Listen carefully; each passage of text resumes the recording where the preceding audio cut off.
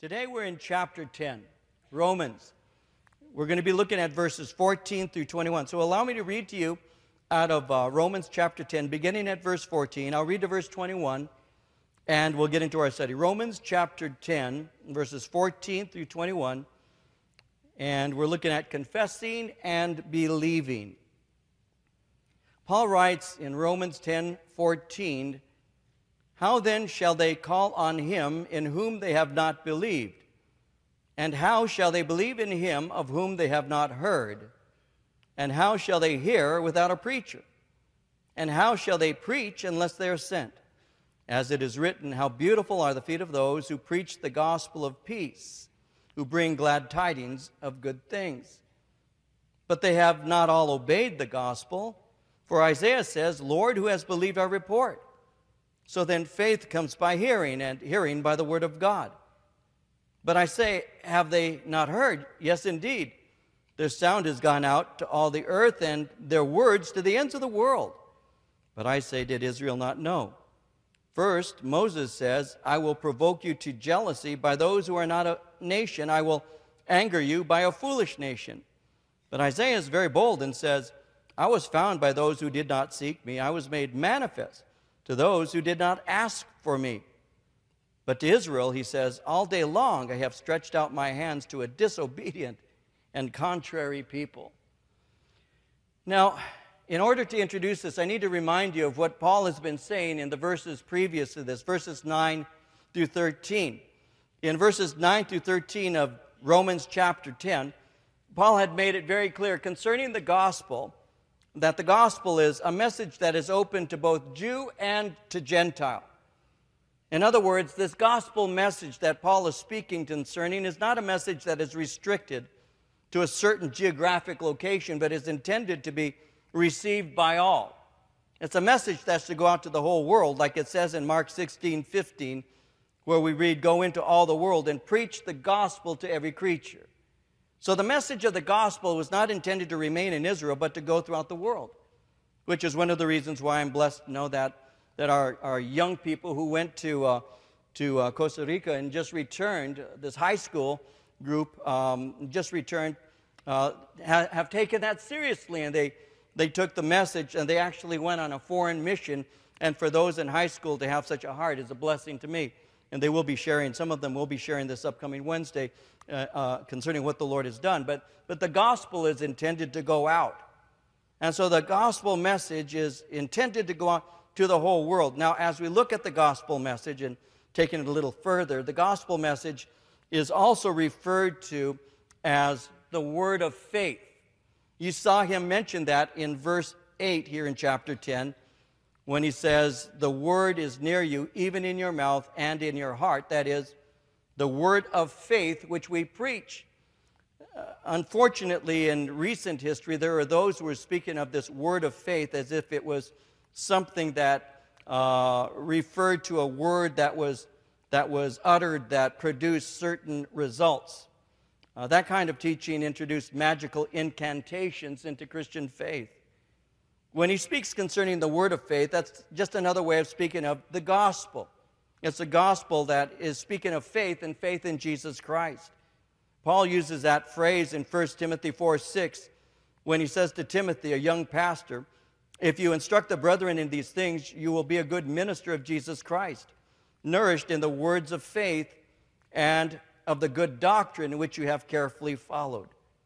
And so Paul is speaking concerning the gospel, also referred to as words of faith. Notice what he said in verse 9 when he said, if you confess with your mouth the Lord Jesus and believe in your heart that God has raised him from the dead, you'll be saved. That message of God raising Christ from the dead is found in the gospel. And he says you confess with your mouth and you believe in your heart that God raised him from the dead, and that results in salvation. So he's speaking about an actual attitude of faith and reception of this message of the gospel. So he says we're to confess the Lord Jesus. When he says confess, that word confess means we say the same thing. And so as a community of believers regarding who Jesus is, we're in agreement that he's the Savior of the world. Now, confessing Jesus is more than simply saying something like, well, I believe in God, or I believe in Jesus, or or even, oh, I'm a Christian already. There are so many who say that. I said that, and probably most, if not almost all of us in this room would have said the same thing before we were saved. If somebody would have approached me and would have said to me, which they did, that I needed to receive Christ, my response immediately was, I'm already a Christian. That was my response, even though I didn't have a true faith in Christ. I didn't really regard him as my personal Lord and Savior. I hadn't been born again, but I would argue that I was like so many others.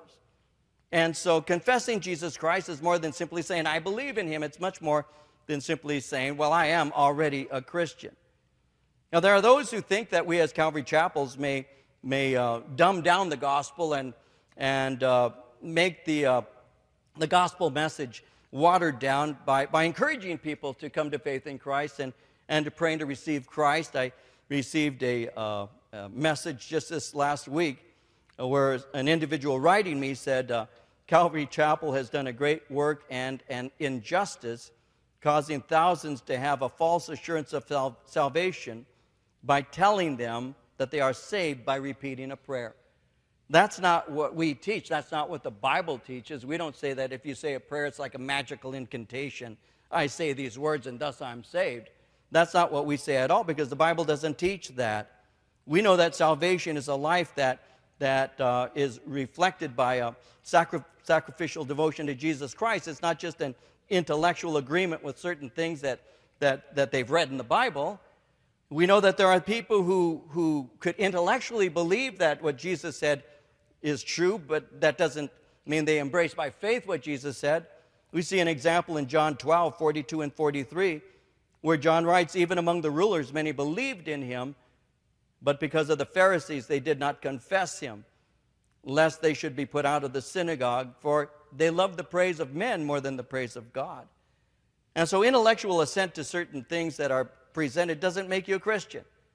The Bible teaches very clearly that you confess with your mouth the Lord Jesus, believe in your heart that God raised him from the dead, and you'll be saved. And if that actually is true, then your life is going to reflect that. There will be a transformed life. And so genuine Christians will exhibit several qualities that will identify them as actual believers in Christ. One of those things would be obedience. Obedience to what God has to say. An individual who says that they're a Christian but doesn't obey the Word of God ought to begin to wonder whether they really know who he is. Jesus said, if you love me, John 14:15, if you love me, keep my commandments. In Luke 6:46, he said, why do you call me Lord, Lord, and do not the things which I say? Obedience is simply part and parcel of being a Christian. You read the Word and you say, God, help me to obey this. My heart's desire is to do what you say. When we're looking at Romans chapter 6, verse 17, Paul said, God be thanked that though you were slaves of sin, yet you obeyed from the heart that form of doctrine to which you were delivered. You obeyed from the heart. And so obedience is one of the earmarks of a believer. A love for God and a love for man, an earmark of the believer. Jesus said, a new commandment give I unto you, that you love one another as I have loved you. By this shall all men know you are my disciples, if you have love one for another. So love for God and love for one another is a demonstrating fact that we have a relationship with God. In 1 John 4:20 and 21, John said, if someone says, I love God and hates his brother, he's a liar. For he who does not love his brother whom he has seen, how can he love God whom he has not seen? And this commandment we have from him, that he who loves God must love his brother also. And so obedience to the Lord, love for God, love for man, sacrifice. Sacrifice is an earmark of a believer. Jesus in John 15:13 said, greater love has no man than this, that a man lay down his life for his friends. And so obedience, love, sacrifice, this all is worked out in what is called personal holiness. The Bible in 2 Corinthians 7:1 says, having therefore these promises, dearly beloved, let us cleanse ourselves from all filthiness of the flesh and spirit, perfecting holiness in the fear of God. And then there's the commitment that you have to Jesus Christ as the only Savior. See, when I got saved, I didn't add him to some kind of group of people that I admired. I didn't just bring Jesus along and put him next to Buddha or some philosopher. I knew that he was the one and the only Savior. There's nobody else that I would look to. Greater than Moses, greater than Abraham, that he was the one and only Savior. And that's what constitutes a faith in Christ. In John 6:67 through 69, Jesus said to the 12, "Do you also want to go away?" Simon Peter answered him, "Lord, to whom shall we go? You have the words of eternal life. Also, we have come to believe and know that you are the Christ, the Son of the living God. We've got nowhere else to go. We're going to remain with you." And then finally, another earmark of a believer is that they have a hunger for the Word of God. And this is one of the ways that you can take your spiritual temperature right now. You can do an inventory. Are these qualities of your life? And is there an overriding desire in your heart for the Word of God? Hunger is always a good demonstration that there's life. And hunger for the Word of God is a great demonstration that you have a relationship with Jesus Christ. Anybody who gets married knows that in order to have a good marriage, you have to have communication. There needs to be a relationship between the husband and the wife. I remember one famous actress whose husband lived in Japan and she lived in the States, and she said, "We've got a great marriage." I'm sure they did. They never saw each other. But people who are married understand that the closer you get, the more conflicts you deal with, because you get to know one another in a better and more intimate way. That's just the way it is. And so the best relationships are the ones that are personal, and there's a lot of communication. And so in a relationship with God, the Word of God is what gives you life, and that's why you hunger for it. I have a granddaughter who just celebrated her first birthday on Friday. And Stella, she turned 1 year old. And Stella will let you know that she's hungry. I mean, if you walk by with some yogurt, forget it. It's hers. I mean, that's just the way it's going to be. She is going to make some noise. She's going to get upset. She's going to grunt. I mean, just the other day, I walked in the den. As I've got this yogurt, I can hear this, and it was Marie. And Stella's even worse. Stella's even worse. But I know she's alive. How do I know she's alive? A variety of reasons, but one of them, quite obviously, is she's hungry. She needs to be fed. And that's a sign of life. And there's this hunger for the Word of God that demonstrates that you have a relationship with God. In 1 Peter chapter 2, verse 2, it says, "As newborn babes, desire the sincere milk of the Word, that you may grow thereby." So there's this hunger that we ought to have that demonstrates that even as babies are hungry for their mother's milk, we ought to be hungry for the nourishment that comes through the Word of God. And all of these things are more than simply saying, "Oh yeah, I'm a Christian," or "Yeah, I believe in God." These are earmarks of a believer. They have these things that really constitute the reality of their salvation. And so the Bible is very clear about that. And Paul, when he was speaking in verses 11, 12, in chapter 10 here, had said, the Scripture says, "Whoever believes on him will not be put to shame." And so these are people who can put their trust in God's promises, and they know that God is going to keep them. And he finally had said in verse 13 that whoever calls upon the name of the Lord will be saved. And God wants all to come to a knowledge of Jesus Christ. All. He's not willing that any should perish, but that all should come to repentance. God so loved the world that he gave his only begotten Son, that whosoever believes in him should not perish, but have everlasting life. In 1 Timothy chapter 2, verses 4 through 6, Paul said it like this: "God wants all men to be saved and to come to a knowledge of the truth. There is one God and one mediator between God and men, the man Christ Jesus, who gave himself as a ransom for all men," the testimony given in its proper time. So Paul has been speaking concerning salvation, how we can have salvation, how we confess the Lord Jesus Christ, cling to him, and our lives are transformed. And this applies to both Jew and Gentile. So in verse 14, here in Romans chapter 10, he continues by saying, "How then shall they call on him in whom they have not believed? How shall they believe in him of whom they have not heard? And how shall they hear without a preacher?"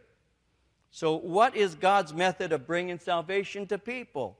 Salvation comes as a result of people hearing the message, believing it, and then taking it out and communicating it to other people.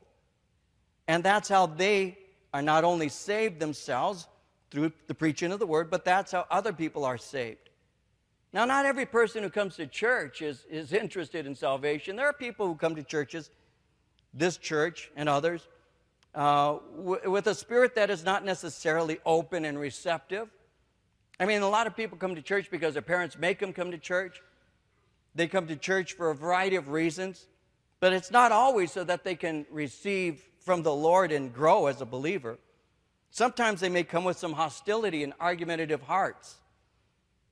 We had somebody in this church a while back now who had a friend who was just far from God, and so he began sharing the gospel with his friend. His friend didn't want to hear anything about the gospel, didn't want to hear anything about Jesus and all, and would argue with him. Now, the friend that he was speaking to was a gangster. He was in a gang and is pretty involved in it. That was his life, pretty violent. And so when this young man would share with this friend who was so opposed to Christ, the friend would continually rebuff him, say, I don't want anything to do with that. So finally, one day, this young man speaking to him said, listen, why don't you just come to church and hear for yourself? And this other guy said, no, I'm not going to go. Why would I go there? I don't want to go. And so his friend says something like, why, are you afraid? Well, you don't say that to this guy, you know. What do you mean afraid? What am I afraid of? Are you afraid of the truth? No, I'll go. So he came. And he brought some people with him, and they came to a church service. And he came to prove me to be an idiot. That's why he came. He came to argue. He came angrily to prove how stupid I am. And the claims that I'm making are all foolish. That's why he came. And so at the invitation, he got saved. He came walking forward and stood up and gave his heart to Christ. His name is David Trujillo. David Trujillo pastors Calvary Chapel, South Los Angeles now. But that's how David got saved, by coming, even with this argumentative spirit. That's how he came. He came with this, I don't need this. This guy's a fool. He's an idiot. Now he's a bigger fool than I am. And praise God for that. Amen. Praise God for that. And so the gospel goes out. It's intended to go out. And people need to hear the message of the gospel of Jesus Christ. How then shall they call on him in whom they have not believed? How shall they believe in him of whom they have not heard? And how shall they hear without a preacher? So there needs to be evangelism. You see, when you're saved, you have a responsibility now to give this message to other people. This message of salvation isn't for some elite group. And this communication of this message isn't for certain individuals. We may not all be evangelists. We may not all be missionaries. But we are all to be his witnesses. And we take this message and we share it. You can share it with your friends. You can share it with your family. You can share it with neighbors that you might have a relationship with that you can speak to, co-workers or people you go to school with. You can share this message. He says in verse 15, how shall they preach unless they are sent? As it is written, how beautiful are the feet of those who preach the gospel of peace, who bring glad tidings of good things. And so there's the sending. You see, the Lord can send you. He can commission you. This is one of those things we all can do. There's something in Scripture, it's referred to as the Great Commission. All of us who have been believers for a while are familiar with that term. And if I were to say, where is the Great Commission found? Many would say, oh, it's found in Matthew 28, verses 18 through 20. Because that's normally the passage of Scripture that is used to communicate what is called this Great Commission. But the fact is, this Great Commission isn't found just in one gospel. It's found in all four gospels plus the book of Acts. So you can see elements of the Great Commission in Matthew 28, 18 through 20. You can see the command that Jesus gives to go out and preach the gospel to every creature in Mark 16, 15. You can see Jesus speaking concerning this in Luke chapter 24, verses 46 through 48. And you can also see it in John chapter 20, verses 21 through 23. Finally, you see it wrapped up in Acts chapter 1, verse 8. You shall receive power after that the Holy Spirit has come upon you. You shall be witnesses to me, Jerusalem, Judea, Samaria, and unto the uttermost parts of the earth. And so this commission is a general commission, but it also is specific in the life of the Apostle Paul. Paul had a commission that he'd received from the Lord. In Ephesians 3, verse 8, he said, to me, who am less than the least of all the saints, this grace was given, that I should preach among the Gentiles the unsearchable riches of Christ. So he had a commission, this commission to go. How shall they preach unless they are sent? Now notice in verse 15, how beautiful are the feet of those who preach the gospel of peace, who bring glad tidings of good things. And so the validity of their message, the authority upon which they act, is the Lord sending them out, taking this message, living this message, and giving this message to others. But, verse 16, they have not all obeyed the gospel. For Isaiah says, Lord, who has believed our report? National Israel is what he's referring to, and national Israel overwhelmingly rejected the Messiah. A Messiah that is clearly presented in Scripture in so many different places, Isaiah 53 being but one. But they had, as a nation, rejected. In John chapter 12, verses 37 and 38, it says, even after Jesus had done all these miraculous signs in their presence, they still would not believe in him. This was to fulfill the word of Isaiah the prophet, Lord, who has believed our message, and to whom has the arm of the Lord been revealed? And so he's speaking of the fact that the nation is rejecting. But he goes on in verse 17 of Romans 10 by saying, faith comes by hearing, and hearing by the word of God. Preaching is basic. God could line up the stars if he wanted in such a way that anybody could look and read Jesus saves in their own language. He could do that. It's not beyond him. But he chose not to do that. He chose to give a message called the gospel, that through the foolishness of the message preached, people would be saved. A message that speaks of God who loves, a God who gave, a God who is so holy he cannot look upon sin with pleasure, a God who is so just that he has to deal with it, a God who is so loving that he's willing to pay the price himself through Jesus Christ, his Son, a God who's so gracious that he provides for us this unmerited favor to be saved, and a God who is so clear that he gives a message of salvation that you can hear, and by the conviction of the Holy Spirit, your heart can be touched and moved and transformed when you, by faith, commit yourself to him. In 1 Corinthians 2, 4, and 5, Paul said, my message and my preaching were very plain. Rather than using clever and persuasive speeches, I relied only on the power of the Holy Spirit. I did this so you would not trust in human wisdom, but in the power of God. In John 6:63, we read, the Spirit alone gives eternal life. Human effort accomplishes nothing. The very words I have spoken to you are spirit and life. So stories are great. I like to use them. They're great. Jokes and humor, that helps us. Entertainment, that's something that's okay. Testimonies, those are things that you find in churches, and all of that can be part of a service. But none of those things by themselves will change a human life. The only thing that changes lives is the gospel of Jesus Christ, the power of the gospel to transform. And so that's what he's speaking about. Who has believed our report? Faith comes by hearing, hearing by the word of God. But, verse 18, I say, have they not heard? Yes, indeed. Their sound has gone out to all the earth, their words to the ends of the world. The Jews had heard the gospel. The book of Romans was written somewhere around 25 years after the birth of the church. So the nation of Israel had opportunity through Christ's ministry as well as the preaching of the gospel from the day of Pentecost. The nation of Israel has had an opportunity to hear this message, and yet they've closed their ears to it. When you read the book of Acts is filled with information concerning their efforts at evangelism. But you see in the book of Acts a constant rejection of this message called the gospel. They had the chance to hear, but they themselves did not receive. So Paul, in context, would be referring to the nation of Israel that has turned their ears away from the gospel.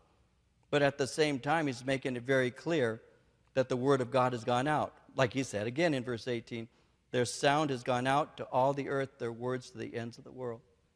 God's word still goes out, by the way, to the ends of the world. Maria and I, my wife and I, had the opportunity of going to Mexico a week and a half or so ago, as some of you know. And we were given the opportunity to go. I was actually asked by a friend of mine, Mike McIntosh, to go and to teach at a pastor's conference and to teach at a Bible institute. So we flew into Mexico City. I've only been to Mexico City once in my entire life. I have stopped over in Mexico City to go to other places, but I've never really spent much time in the city itself. So for me, it was a new experience.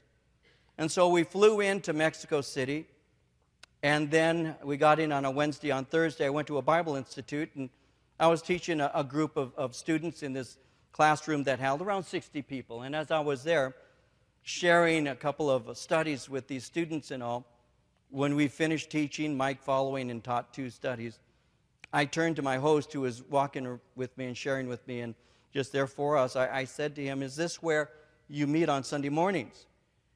And he said, "Oh, no, we have another place that we meet on Sunday mornings." Now, you have to understand what I was thinking at that time. I've seen a number of churches throughout, Mexico, South America, and all, and they're not normally very large, and so there was seating for around 60 people or so, and I thought, well, maybe this is where you meet on Sunday mornings. So I said to David, my friend, I said, "Is this where you meet?" He said, "Oh, no, we have another place." I said, "Can I see it?" He said, "Of course." So we go walking down some steps and all, and we make it to these doors. I walk in the doors, and the sanctuary seats 2,300 people. It's huge. And I'm standing there at a sea of chairs, and I said, "This is where you guys meet?" He says, "Oh, yeah, we have double services." "You have double services here?" I said, "Forgive me, I am not used to seeing something like this." He says, "Oh, yeah." And so the pastor of this church, it's a Horizon, Mexico City.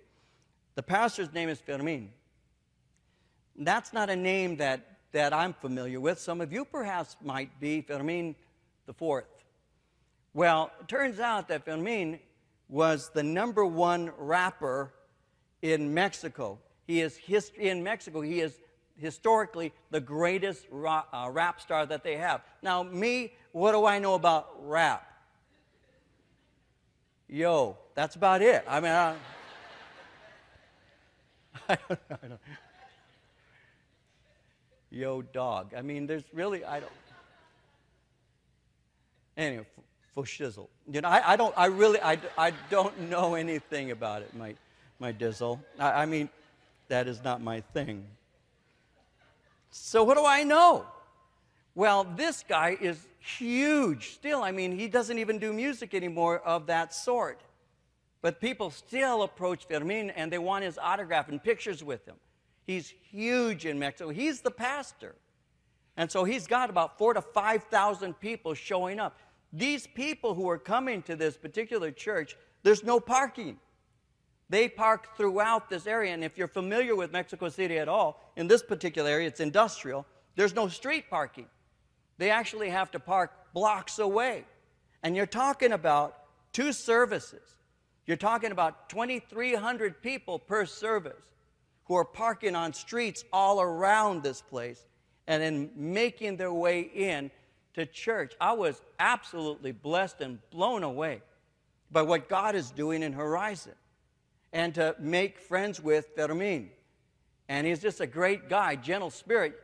I wouldn't know that he had a song that says, "We're armed and we're going to take over." He was violent and was like, they said he is Mexico's equivalent to Eminem. Now, I like M&Ms. The red ones are good. I like the blue ones. So he's the Mexican equivalent, the most famous of all rap stars. And he got saved. And he's pastoring this church. And one of the members of his worship team is a woman named Maria del Sol. Some of you may have heard of her. She is one of the most famous actresses and their form of Broadway and singers in Mexico. Very famous. So we're hanging around with 2 people. I don't even know how impressive they are to everybody. They're just brother and sister in the Lord. And so we go to church on Sunday morning, and afterwards, Fermin wants to take us out to eat. So he takes us to this place, Hacienda, and as he takes us, we're sitting there, and I had shared earlier, a few days before, with a brother, and I had said something, just kind of talking, And I said, you know, when I was growing up, as I've mentioned here in this church, I said, my dad had a favorite group called the Trio Los Panchos, and I grew up hearing their music. And I had shared that with him. And he goes, oh, really? I said, yeah, one of my dad's favorite songs that I can still remember was a song called Malagueña Salerosa. And so I shared that. I grew up hearing that. That's what I heard. Every Saturday, my dad would play this music, so I heard this, right? And so I just mentioned, I said, that's a song that reminds me of my dad. And I just mentioned that. So we're in a hacienda, and we're eating. Very nice meal, I must confess. I miss it. And it was so good. So as we're eating, I don't notice that a trio, they have mariachis that are going throughout the area. I don't notice that they came and stood behind me. I was too busy concentrating on that plate in front of me. It was so good. And all of a sudden I hear the opening sounds of Malagueña Salerosa. And they start to sing beautifully. And then I look, and right across from me on my right is Maria del Sol, one of the most famous artists in all of Mexico. And she's singing Malagueña Salerosa to me. And I start to cry. I start to cry. I was so overwhelmed, as I am right now. I am. I miss that food. It was so good. Anyway, I feel called. But anyway, I mean, can you imagine that? And Fermin, this very, very well-known guy, is there right across from me. And after they finished singing, I was so overwhelmed, I couldn't I couldn't eat for 2 minutes. And these mariachis are there getting their pictures taken with Maria del Sol. And the Spirit said, it's because the gospel left Jerusalem.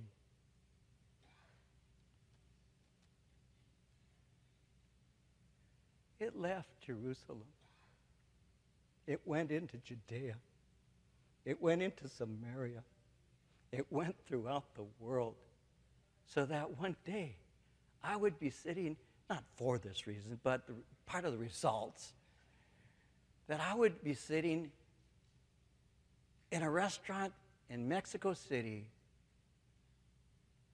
with people that I would never have known in my life, well known, one of them singing to me and the other one buying my meal. Thank you, Jesus.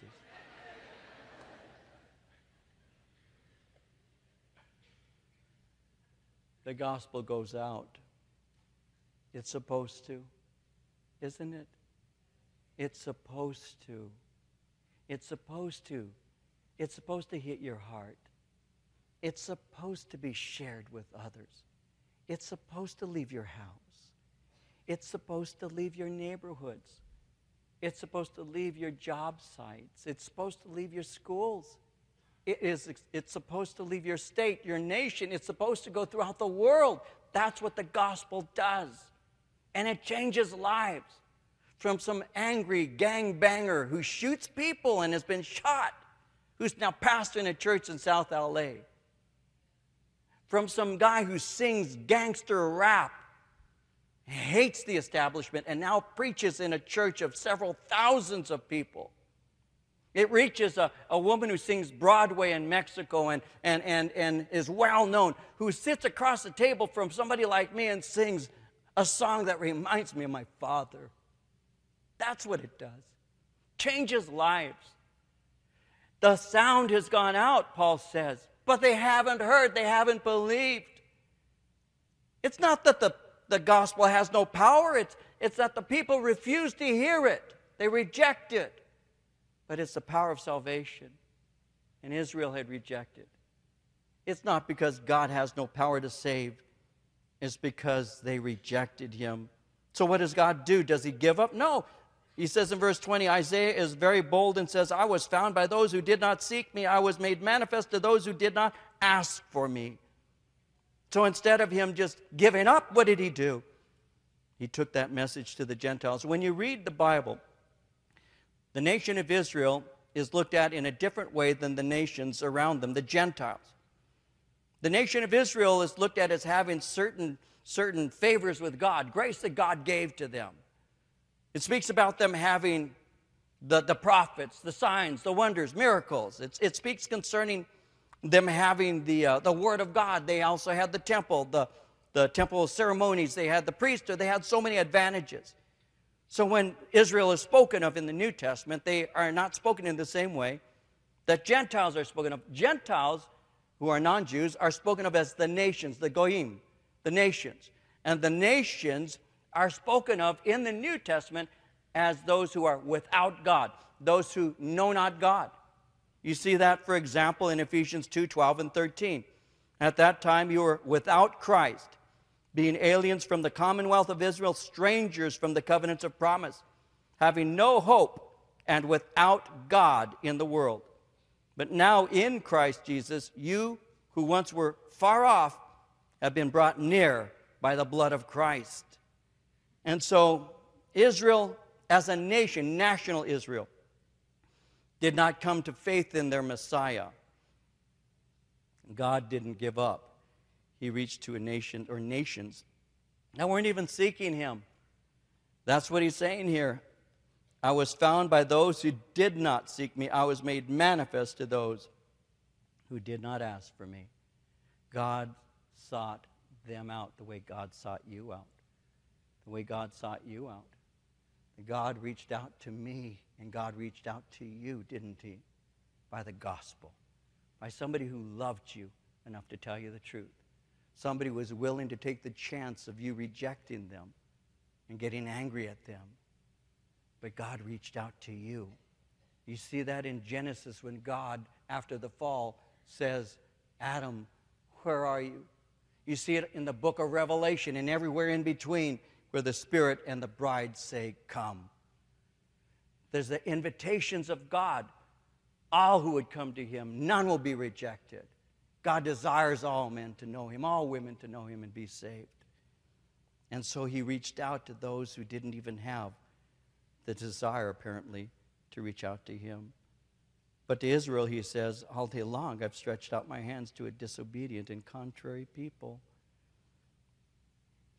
He was ready and he was willing, but they are disobedient and they reject him. Jeremiah 25:4 says, the Lord has sent to you all his servants, the prophets, rising early and sending them, but you have not listened nor inclined your ear to hear. It's a voice of one crying in the wilderness, and God still does. His voice is still crying in the wilderness of sin. Make a path to the Lord. Come to him. Israel rejected him. They were contrary and they were disobedient. But not all. Not all have rejected him. It's not that every Jew has rejected him. There are Jewish believers. We call them Messianic believers. We used to call them completed Jews. They've come to faith in their Messiah. But as a nation, Paul is saying they have rejected their Messiah. Even though God has reached out to them and he's put his hand out and he has said, take my hand and be saved. Even though Jesus Christ wept over the city of Jerusalem and said, you need to come to me. How often I would have gathered you, even as a mother hen gathers her chicks underneath her wings, but you refused. You would not come. Yet the Bible says, whoever calls upon the name of the Lord shall be saved. Well, I praise the Lord that I called on his name and I was saved. I bless the Lord for every person in this room who's called upon the name of the Lord and been saved. But there are so many out there right now who have yet to call upon this name that they might be saved. And so, how beautiful are the feet of those who preach the gospel of peace, who bring glad tidings of good things. Let us take this message out and share it with others. May we live it and may we give it, that they might come to faith in Christ who loves them and gave his life for them.